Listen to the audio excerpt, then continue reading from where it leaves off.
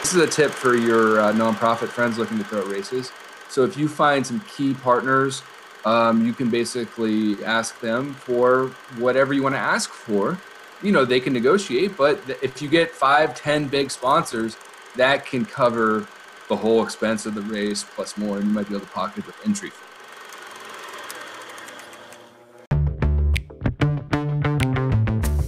You're on a mission, and you just need more people to know about it. And whether you're brand new to marketing or a seasoned pro, we are all looking for answers to make marketing decisions with purpose. I'm Monica Pitts, a techie, crafty business owner, mom, and aerial dancer who solves communication challenges through technology. This podcast is all about digging in and going digital. I'll share my marketing know-how and business experience from almost 20 years of misadventures. I'll be your backup dancer, so you can stop doubting and get moving towards marketing with purpose. Hello, and welcome to Nonprofit Marketing with Purpose. My name is Monica Pitts, and I'm your host and the lucky lady who gets to interview our guest today. Now, before we jump into the interview, I have a favor to ask. Will you review this podcast wherever you're listening, whether it's on Spotify or Amazon Music or iTunes? See, our goal is to help more nonprofits just like you have less stressful and more successful marketing so that they can do more of their good work and make our world a better place. But I can't help them until I meet them. And so your review can actually help me change that. When you leave a review, it helps this podcast show up when people are looking for answers to the problems that the podcast is meant to help them solve. So if you are a Nonprofit Marketing with Purpose fan already and you haven't reviewed the podcast, or if this is your first time and you learn a thing or two, leave a review so we can connect with more awesome nonprofits just like you. Thank you so much in advance. Now let's get to business. Hello, everybody, and welcome to Marketing with Purpose. Today, I have a special guest because I know that so many of you run 5Ks. Okay, so I just said run.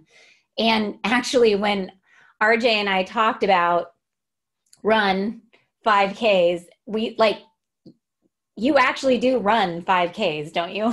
Like literally. I am the event director and do all the heavy lifting, but I also run them for fun.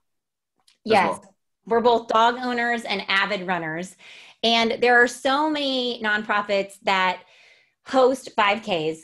And I thought that this would be a really cool opportunity to connect you guys in a different mind space with a person who's entrepreneurially running 5Ks or producing 5Ks to kind of think about some of the things that he thinks through from a business perspective to make these worthwhile for you to invest your time and energy in and resources in, right? Because ultimately, that is one of the things that the nonprofits need to be thinking about too.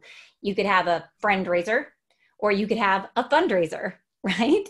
But I know that this isn't your full-time gig. So why don't you tell us a little bit about what you do every day, and then I can segue us into what in the world made you decide to produce all these 5Ks. Yeah, absolutely. Well, first, thanks for having me on. I love the energy that you bring, Monica, and May Create is like one of the top, agencies around. So I just love being associated with you. I'm in Pittsburgh, Pennsylvania, and I run a digital marketing agency myself. It's called HBT Digital.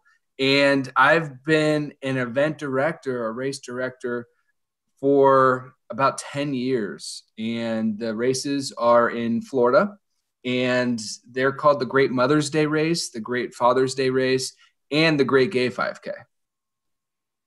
And so you have a digital agency. That's what you're doing on the day-to-day, right? So this is a little off script, but do you promote your races using your amazing digital knowledge but you probably didn't start that way, did you? 100%. Well, I started with the races, and the races really kicked off in 2012. I've been an agency owner for only 2 years. But I was always on the side, and this is kind of how I got into, doing my own thing was when I was running the race director, we'd have to do our own race promotion. So basically that got me into the Facebook ads and the Google ads and buying specific race keywords. And, 10 years later, it all translated to my own agency. but I remember just buying specific 5K race keywords in the Tampa Bay market and paying like 40 to 60 cents a click. And we're talking like 10 years ago. It was so cheap. It was so cheap. That's exciting. So how many people do you usually have run in one of these wonderful races? Well, that's a great question. So currently, like the Great Mother's Day race is in Sarasota, and we're on Siesta Key Beach. And then in Tampa, we're at Al Lopez Park. It's a park vibe. You run around the park twice. That's our biggest race. We have about 800 people a year that come to that. And in Sarasota, it's about 350 to 400.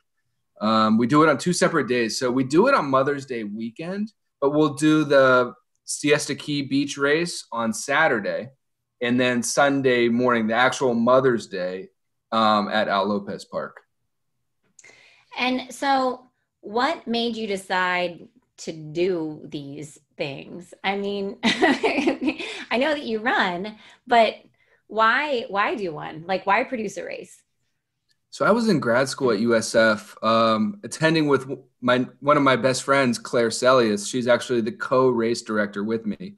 And we're going to grad school at USF, and we're sitting in all these marketing classes.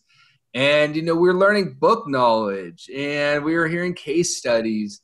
We're like, can we do this ourselves? Can we launch a brand?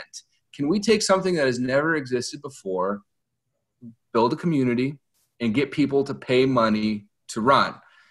And we did. We launched it. We took baby steps. And the first year we had 150 runners, which way surpassed what I thought, honestly. I was thinking like the first year, we're only going to get like 60, 70 runners. And thankfully, through partnerships and through our own network, we were able to get 150 first year. Now, one of the reasons that I even stated it earlier that I wanted to interview you is because you started your business as like a business proposition. So to make money. So do your races, are they like they're paying for themselves and they're profiting, or are they just fun projects? So the races are for profit, and we definitely tell people that. We do donate 10% net to a local charity. And actually we partnered with the Big Brothers Big Sisters of Tampa Bay for pretty much 8 of those 10 years. So we're really connected with those. And actually Claire Celius, the race partner, she actually went and became the marketing director at Big Brothers Big Sisters. So it's kind of weird how things all kind of work out like that. But I don't know if that answered the question. Well, I just wanted to know, like, do you make money on them? Like, do they pay for themselves and make a profit for you? Yes. I would say more than I expected, less than a full-time job.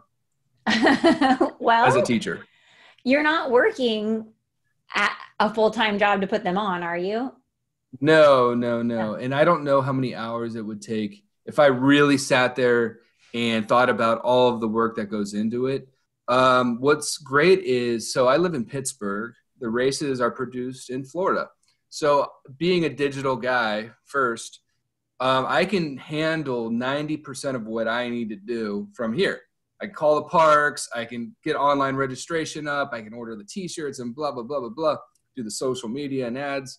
I actually fly down like race week, and Claire and I will put together all the shirts, pickups, do all the running around, grabbing bananas and stuff like that. Luckily and thankfully, Claire is my woman on the streets down there. So she's living in St. Pete, which is in Tampa Bay. And if we need to make pickups, meet somebody, go to the parks, shake hands, kiss babies, she's there to do that. That's awesome. So to clarify, all of my nonprofit friends, you can run a 5K. When I say run, dang it, I need to stop saying run. Stop saying run, Monica. You can produce a 5K, and it doesn't have to be your full-time job. And if you think about it from a business perspective, you can manage to actually make money for your nonprofit while producing a 5K. That's what I just 100%. And you need to be like thinking, as an entrepreneur, you have your own business, right? You have, margins, and you have to figure out, do I really want to pay $8 for this really premium t-shirt that looks really cool and maybe the latest technology? Or will the $5 shirt suffice? Will it give people the same feeling as the $8 shirt? Same with the medals. Do I need an 8-inch medal that looks like Mr. T, gold chains? Or can I give them another medal that's a little bit smaller, maybe less colors? There are, things you can negotiate, like non-negotiables. You got to give them a great experience. You got to make sure it's well-timed, that your, setup tables and registration are there. You got to have the water and the food and all that, the pictures. So you got to get the basics right, but then there's flexibility on other areas. And so there's this one organization that I met the last time that I ran the Go Girl half marathon, and they take old medals and they give them to kids that are like in life-threatening situations in like hospitals and stuff. I loved it. I was like, you can have all my medals. I don't even care. Like, have them all. Because the medal to me is like, it just hangs up in my closet. I didn't win this darn thing. I just finished it. So, I mean, coming from a runner, friends, you don't have to have a fancy medal for your finishers. Though if you want us to wear the t-shirt, it should probably be soft. I've seen people give away hats, visors, headbands. I mean, you can make it interesting. You can make it, it can be decently priced. I did the Pittsburgh half marathon, and granted that entry fee was give or take $100, but we got a real nice water bottle with our long sleeve shirt. So if you have like a premium race, a premium, price point, you can build in those kind of nicer items. Same with if you get sponsors. This is a tip for your nonprofit friends looking to throw at races. You can really make the money on the sponsorships. So if you find some key partners, you can basically ask them for whatever you want to ask for. They can negotiate, but if you get 5-10 big sponsors, that can cover the whole expense of the race plus more, and you might be able to pocket the entry fee. So definitely ask everyone for sponsorships. So one thing that I thought was really interesting in our precursor conversation to this podcast was that you mentioned a few strategies that you learned to make sure that races were profitable. You were explaining that sometimes if you're really needing to get funds, maybe a 5K isn't even the right race, right? So do you have any tips? Like, you just shared a couple, the medals, the t-shirts, getting sponsors. Are there any other ones, like kind of strategy wise, that you would want people to think through? Yeah, you need to think about location, because if you want to run in this downtown city streets of Tampa or Pittsburgh or wherever you are, if you want to close off roads and get police, that is going to be so expensive. I know it's beautiful and so fun to run downtown. You're seeing all these cool shops and people are waving to you from the coffee shop. But for example, in the race, I'm giving you two real examples here. If I hold a race on Siesta Key Beach, it's give or take $500 to rent, quote unquote, rent the space. That's really nothing. That's about maybe 10 to 20 race entries. We're talking if I get 150, whatever, it adds up. Now the Tampa Bay Park, Al Lopez Park, we have to shut down the entire park. Nobody can rent out reservations. We have to get overflow parking. It's a headache. It's like $2,500 to $3,000 just to hold a 5K race there in the morning, because you're shutting it down for half the day. So that's something to think about. You can hold a $500 race on the beach, or for $3,000 you can be in a park. As long as you have the race numbers, you can make it work. And you did mention the distances. So 5K, I mean, what's the real max that someone's going to pay for a 5K? What would you pay, Monica, for a 5K? I think the most I've ever paid for a 5K would be like 45 or $50. Okay. That's because I really believed in that cause. And it was more of a donation and something fun to do with my kids and dog and running partner. But most of the time I'm looking to pay someplace between 25 and $30 to run in a 5K. Okay. So that's great to know. Active.com came to Florida, invited all the local race directors together, and basically gave us a price breakdown. They said, how much in the state of Florida are people willing to pay for a 5K? And, everyone in the room, we kind of looked at each other and, we're like, we're $25 or $30, whatever it is. They're like, people based on our data and the actual signups, the average person is willing to pay $45 for a 5K, which surprised everybody. And everyone's like, wow, I should be charging a lot more for my 5K. But so that's maybe the cap. Whereas you throw a 10K, a half marathon, and you're charging $75, $90, $100 an entry. Maybe you want to throw a marathon. Maybe you're a baller. That's $125, $150. And that can really start to add up, because once you have your park reserved, that's like, you can run a 5K or a half marathon if you want to do enough loops. Mm-hmm. So, it's really up to you, but the money is in the longer runs for sure. Yeah, I've definitely paid $120 to run a half marathon. No, yeah, absolutely have multiple times. It's incentive.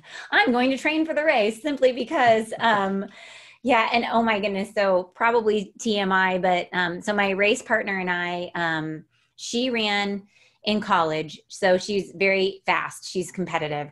I am a slow running lady. And so she and I had been running together for years, and she was like, we ran half marathons separately before we had kids. And now we're both done having kids. Let's celebrate. Let's run a half marathon together. So we run this half marathon together. And I was like, here's the deal. 3 miles out, I'm just going to tell you, you can go as fast as you want to. And if I can't keep up, I can't keep up. And she's like, okay. So this whole time I'm like keeping her on pace. And then like 3 miles out, she just like picked up the pace, and I'm trying to keep up with her.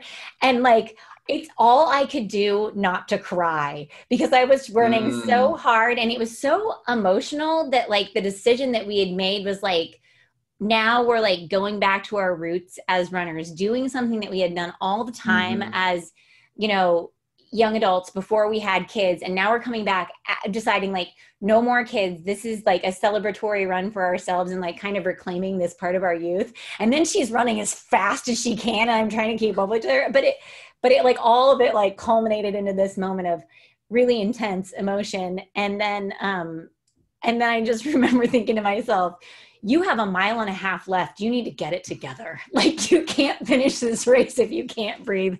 And so I was like, put the tap on, Monica, keep running. And it was great. And she actually like won our age group. Oh my gosh. I didn't keep up with her the whole time, but she like won our age group, and I came in like, I can't remember, like 7th or something. But well, kudos to her for kicking into high gear the last 3 miles of a half marathon, because usually those are some dog miles there. That girl can run. Like, if she sees a person in front of her, she's taking them out. I'm like, hey, I'm going to put you brakes. I'm going to ask you the hard question here. Do you want to share your fastest half marathon time?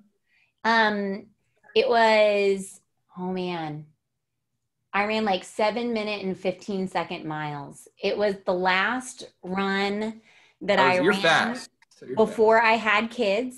It was in New Orleans, and it was below sea level. And this is the last running story I swear I'll tell. But I remember running and looking at my watch, because I was really like monitoring myself to make sure I could finish. My husband was a distance runner in college as well. He was like stupid fast, like 4-mile runs, right? Or like 4-minute miles, basically. And I kept looking at my watch going, I am going to explode. I am going to die, but I feel so great. I guess I'll just explode. And so I just kept running. And then my husband missed me at the finish line because he was looking for me like 30 minutes later. Oh my gosh. I'm like, where are you? Like, I can't find you. And he's like, you should be finishing in like 15 minutes. What are you doing? And I was like, I'm stretching, yo. I'm fast now. Seeing one of your family or friends at the end of a race is pretty emotional. It is. Like, I remember when I did my first marathon at Disney World, which is, by the way, a spectacular place to do a marathon. There's a choir, because marathon's at 26.2. At 26, there's a choir singing. And by that point, you're exhausted. You're like, oh my God, I just did it. And like, I was bawling. And then I see my parents in the stands. They came down to support me from Pennsylvania. You know, it was something. Yeah. So, hey, friends out there who are not runners, you can totally be a part of all the races just by showing up. My husband and my kids come out and they make little signs and they like hold them out and they like try to run in front of us and give us hugs. And it just feels so good to have everybody involved in the cause and and in the race. Well, that's kind of what we were trying to do with the Great Mother's Day race was, you know, what do you typically do on Mother's Day with your family? And I'm just generalizing here, but maybe you get breakfast, maybe you get some flowers and candy, maybe you guys go out to eat. It's great. I love it. I love my mom. I love taking care of her. I love my family. But was there an experience that I could give them that they could remember? I remember traveling. I remember races. Can I give them an experience that they'll want to do together? That's Mhm. more registrations, by the way. Can we do something together? Can we make it an annual event where maybe the son or daughter wants to beat the mom or vice versa year over year, get better, train, um, and create the tagline, an annual family 5K tradition? Yeah, I think it's smart. I mean, on my house on Mother's Day, my husband and his guy friends plant plants around my yard for me.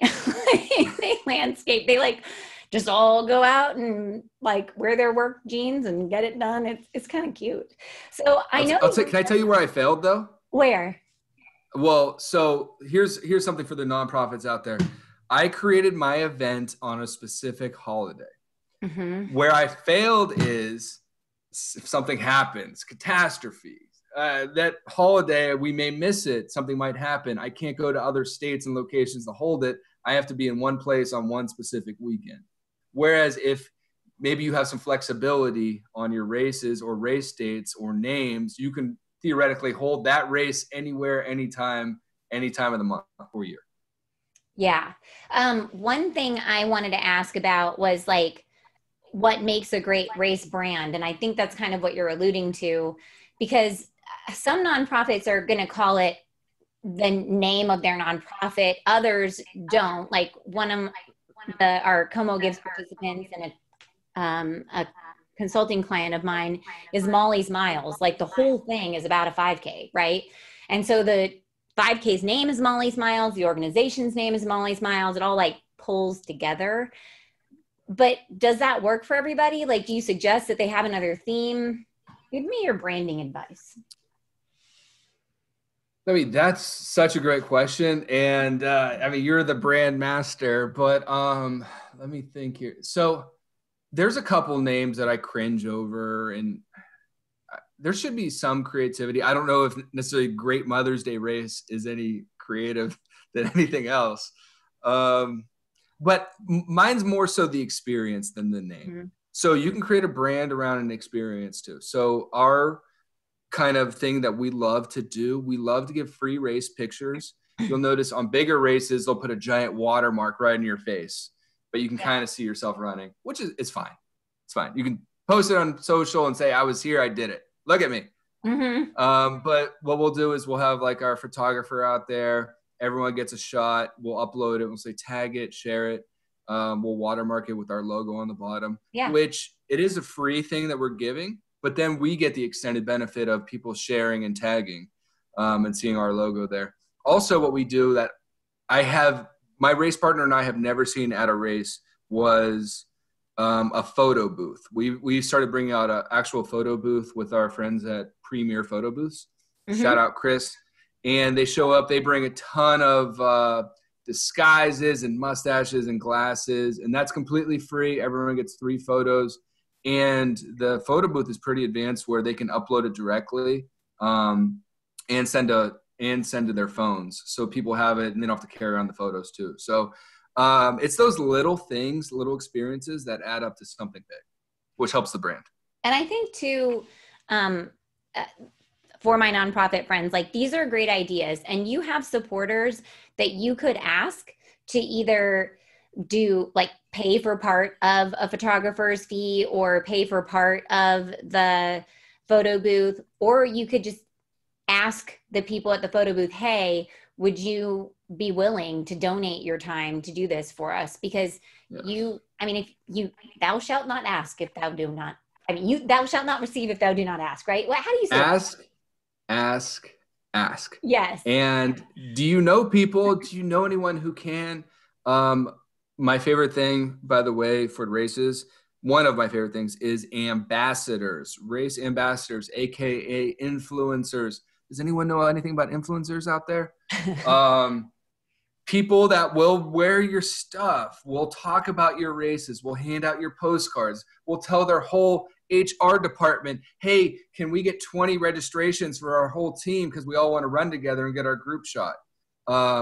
We give our ambassadors, if they hit a certain threshold, like if they get 5 people to use a registration code, they get a free race entry. If they hit 10, they might get an Amazon gift card. 15 is like a baller gift. So that's one way to boost up. Yeah, you got to think big when you're trying to recruit.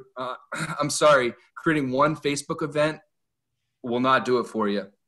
You got to partner with running stores. You got to get your posters up. You got to print thousands of postcards and put them at the Jamba Juice, at the Bowl Place, wherever you want to go. You got to get ambassadors, and you got to physically mail them product. It's a step, and it takes a while. And we did not do all this first year. So don't cry and say, I can't do it all. You can do it. It takes a step, and you keep building, and momentum.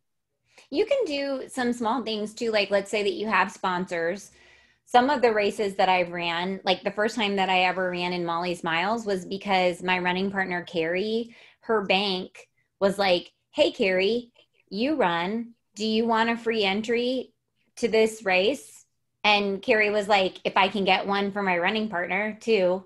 And then Roxy, she was the first dog to cross the finish line in that race. So like, she's a celebrity. But anyway, like we would have never ran that race if we hadn't have been given that opportunity by a sponsor. So you can always have your sponsors also reach out and help you promote it by allowing them to have a race entry or whatever it is that you're sharing. So I would love to hear maybe like some of the benchmarks, like year one, you're like, this is what we did. But then how did you adjust along the way to like find more success in your races? More promotion. Year one, we just linked up with a running store, and they did basically running store promotion for us. Let us set up tables, did the posters, did an email blast. And then we started getting ambassadors. And then we partnered with a local newspaper and asked for a free 1/4-page ad. And hey, we'll throw your logo on everything, the t-shirt and the bags. We'll hand out your newspapers, whatever you want. Just give us and so now we're in one of the biggest newspapers in Tampa Bay, going out to tens of thousands of people. Also, relationships in life are everything. I'm sure Monica has had some great relationships in her life, business-wise.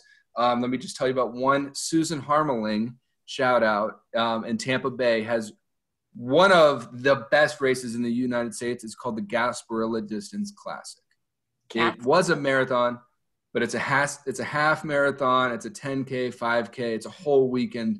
I mean, they get probably over all the races close to 50,000 runners. It's an event, 20 some years. And I developed a relationship with her just in the local running community. And I asked her, I was like, hey, Susan, you have a virtual goodie bag, because with so many people, it's hard to do a physical product. Can we put our race and give a 10% off entry into the virtual goodie bag? And she said, yeah, no problem at all. So now our race is getting blasted to runners with a discount code and kind of a co-stamp approval from one of the largest races. So you just gotta make friends. You gotta see how you can help. I volunteered with her race.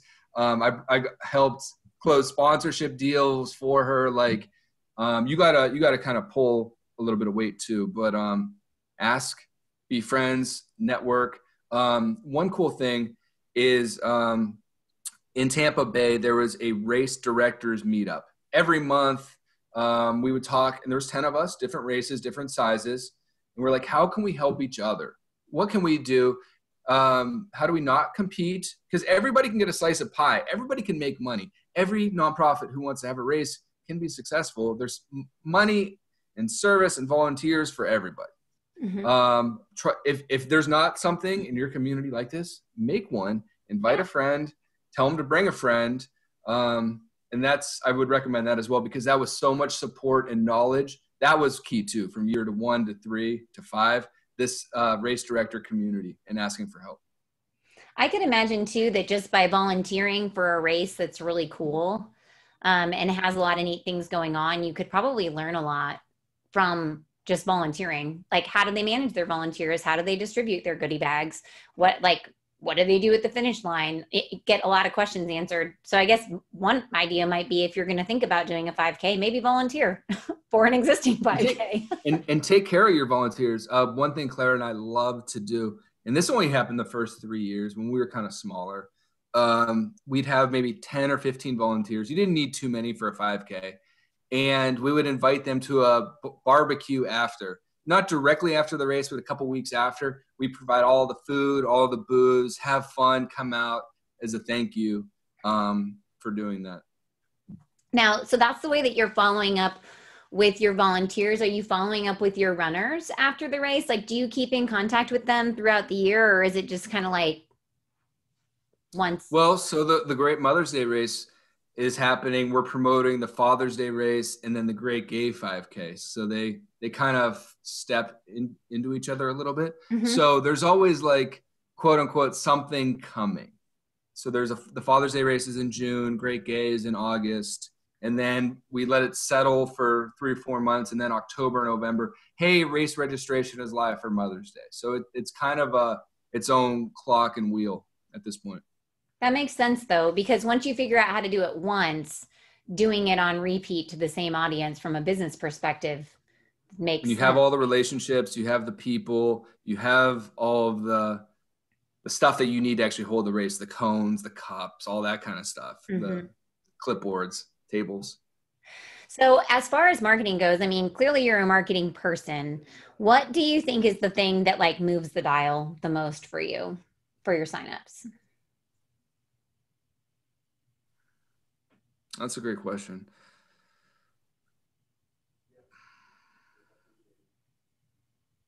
I think it's the uniqueness of the event, how we're branding it for the family. We don't have many elite runners.